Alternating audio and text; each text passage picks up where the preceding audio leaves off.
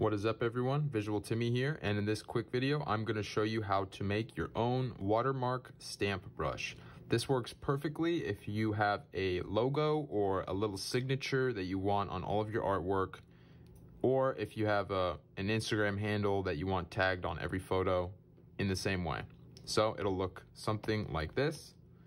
Let's make a new layer, and you'll be able to stamp your logo anywhere that you want. So the first thing that we're gonna do, if you already have this brush from one of my free kits, what you can do is just open it up, come into the shape folder or the shape panel. Under shape source, you see a button that says edit. You're gonna wanna press that, and then import from photo or file, wherever your image is located. We will come to albums for me, and in my favorites album, I have my logo. I press on that, and it appears here. So whatever is white on this screen will be the ink of the brush.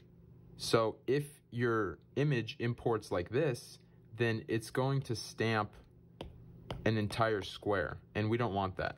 So edit and tap with 2 fingers once, and that will invert your image and bring the ink or the white part of the brush into focus. Once that's done, you're ready to roll. But if you don't have this brush pre-made, what you can do is press the plus sign right here to create a new brush. We're gonna take the spacing all the way up.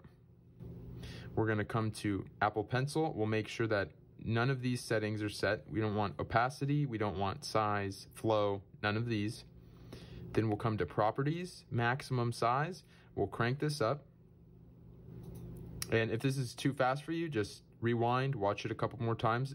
It's real simple, but I can understand how you can get hung up. So again, Properties, Maximum Size, all the way up.